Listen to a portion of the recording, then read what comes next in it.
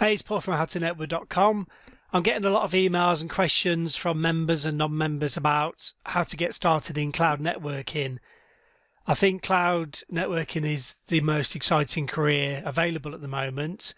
And if I was starting again in IT, instead of running my online business and writing books, I would be going for cloud networking, which I'll explain why as we go through.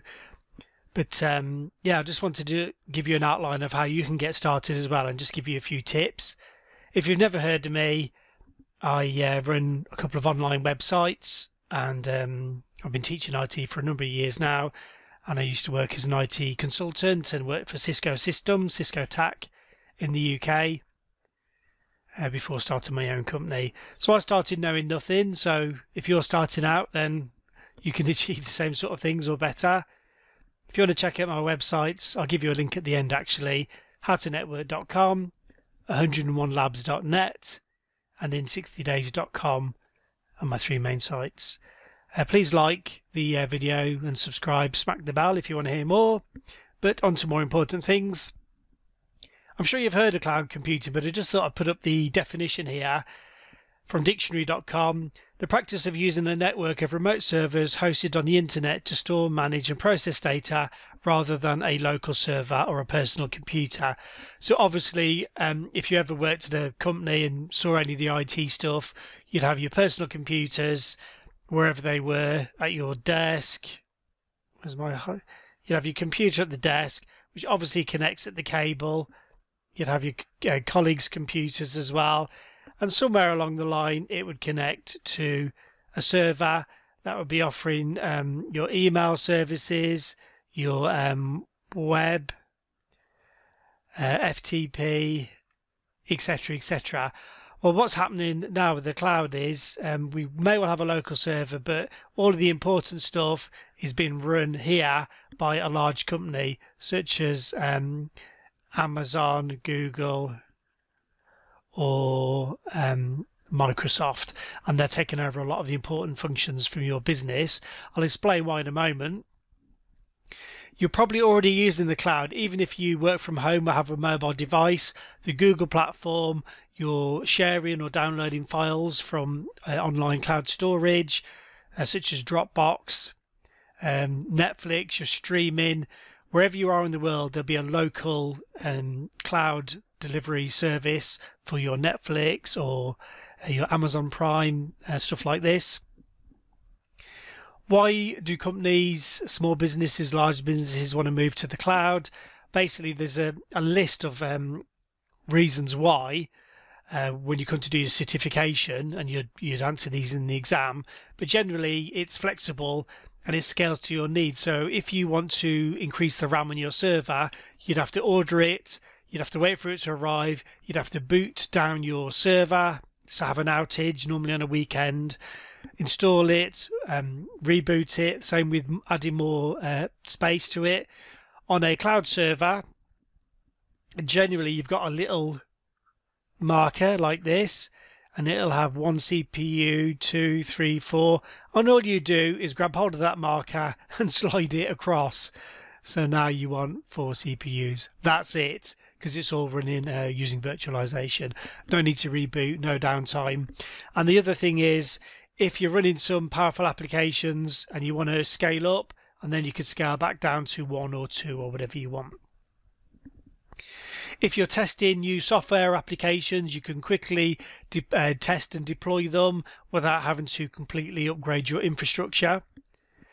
The other thing is savings. You don't have your maintenance person on board, you don't have your backup engineer and all the other support engineers that go into running all this infrastructure. So it becomes a bit of a no-brainer.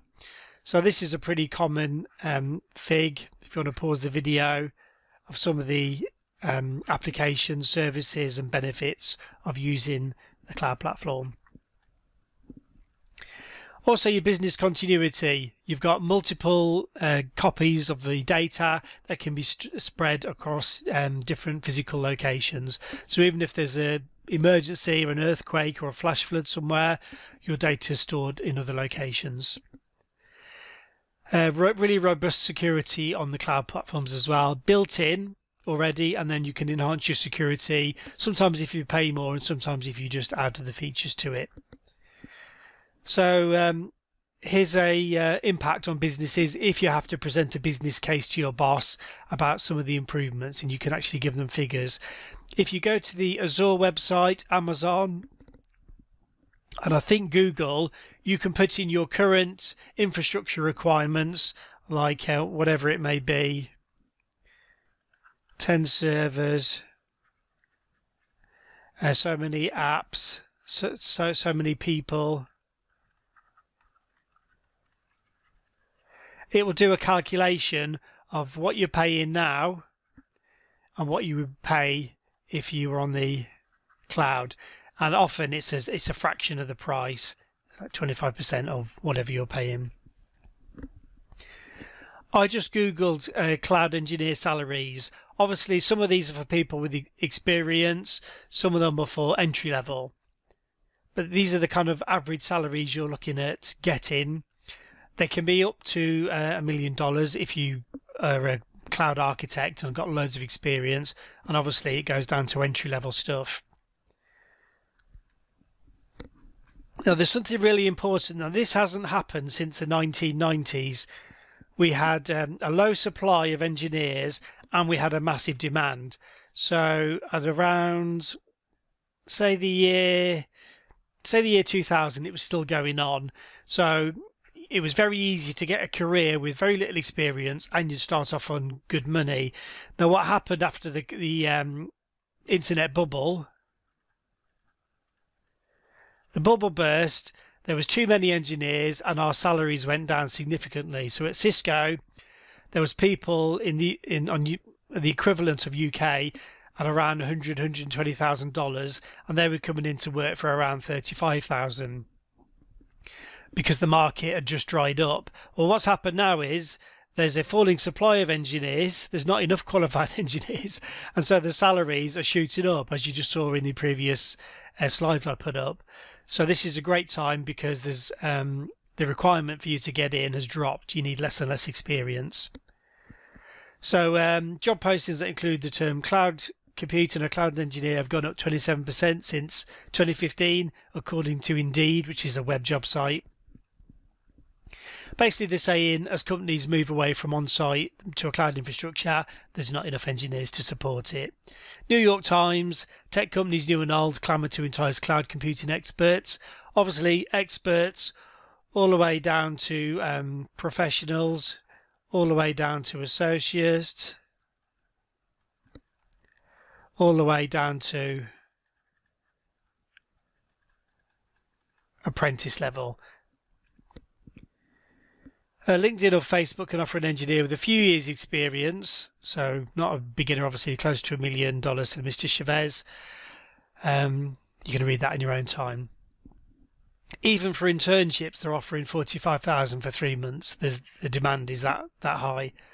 The three big players at the moment are Google. I know there's more, so you can do your own research. Google Platform is a big player, AWS, and Microsoft Azure. AWS is in front, but the gap between the three is closing quite significantly.